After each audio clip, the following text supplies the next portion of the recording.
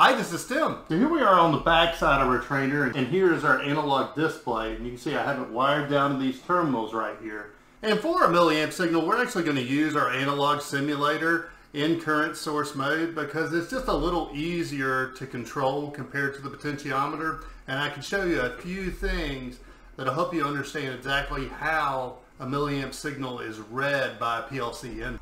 So we're going to start with the basics, just like this shows.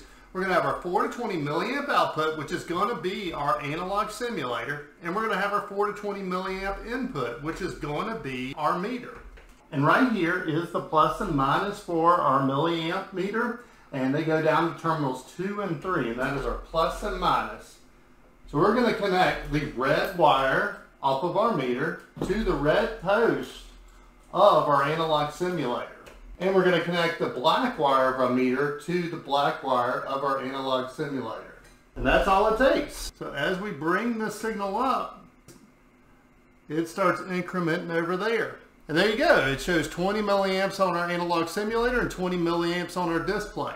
But now I want to do a little something to show you a little more about how it works. And we're going to come over here on the back side of our trainer, and we're going to add an additional circuit. And just the same as you were adding a local display to a milliamp circuit, you don't tie it parallel like you would a voltage signal. You want to cut into the circuit and add something into it. So I'm going to add 2 terminal blocks to our trainer. And on your typical analog device, it's going to have a load resistance. And what that is it's a load that they put into that analog circuit so that they can read it. And I'm going to show you through this that what they're doing is they're actually using that load resistor and Ohm's law to read a voltage signal on the milliamp circuit. So right here I have a 250 ohm resistor, which is a fairly common resistor for an analog circuit. And what I'm going to do is I'm going to connect it across the 2 terminal blocks that I've added. Now what I'm going to do is I'm going to take our red wire off of the analog simulator. You can see I've taken it loose, it's showing open wire now, and I'm going to connect it to one of these terminal blocks. Now I'm going to take the other terminal block, I'm going to connect the wire to it, and I'm going to connect it back to our analog simulator. Now open wire went away on our analog simulator, and also over here you can see we're showing 20 milliamp. But what we've done is we've added another load into our circuit. And with that you can take this Ohm's law pie chart and calculate the voltage that's going to be across that resistor. I'll put a link to this in the description. But mainly, okay, we're looking for voltage. And so that is E and highlighted yellow in this chart. And so then you can go off of that into the areas from 6 o'clock to 9 o'clock and figure out, okay, what do we know? Well, we know our milliamps and we know our resistance. So if we take our current milliamp signal, which is 20 milliamps, and we multiply it by our load resistor, which is 250 ohms, then we can come out with that we should have 5 volt across this terminal.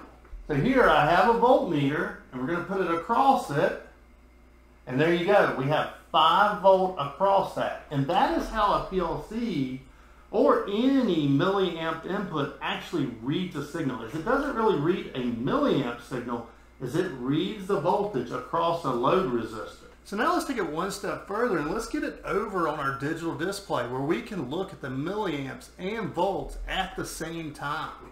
Now to do this, I'm going to have to make a couple of modifications. Right now, this is not common to our 24 volt power supply. So we are going to tie the minus of this milliamp signal to the common of our 24 volt power supply so that we can use our voltage meter.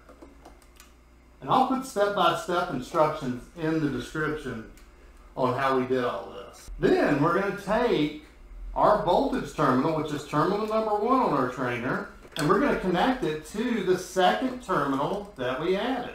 So now we can see we have 20 milliamp here, we have 20 milliamp here, and we have 5 volts. So I've created this spreadsheet right here, and you can see the exact voltage that it should be. So let's go to 16 milliamps. And at 16 milliamps, we should show 4 volt on our meter.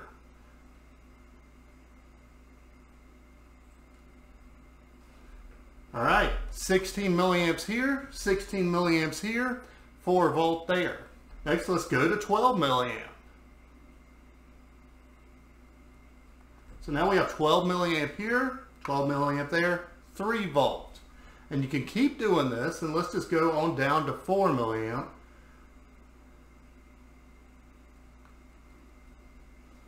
Now we have 4 milliamp here, we have 4 milliamp here, and we have 1 volt there. So that is how a PLC actually reads an analog signal, is it takes that load resistor and calculates the milliamps based off of the voltage that you have. Now there are other resistor values that are used besides 250 ohm. I just used it because it is kind of a common one. Another thing, if you see a signal that is 2 to 10 volt, chances are that is a milliamp signal with a 125 ohm resistor. Now one tip I will give when you think about adding devices into an analog circuit is typically 1,000 ohms is about all you can drive. And we're going to do another video that kind of goes through why that is and why there are limits on load resistance. I hope this video has been helpful. Please like this video if you liked it. Be sure to subscribe. Till next time.